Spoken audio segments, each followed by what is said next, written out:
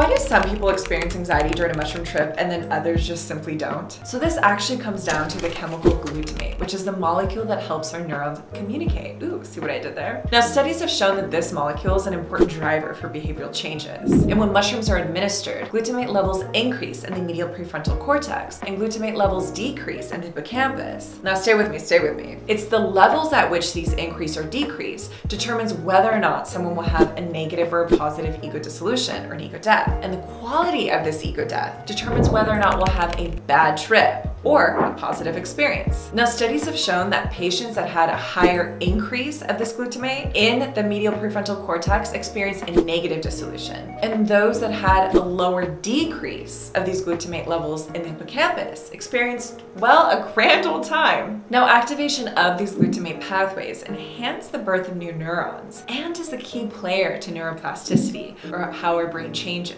This is why people feel better weeks or even months after administration. And honestly, I think this is why even when people say they had a bad trip, we'll look back and completely not regret it. Stay tuned for more education and news. This is Plant Medicine Live, and let's build a community, shall we? Join us on Discord. Link is in the bio.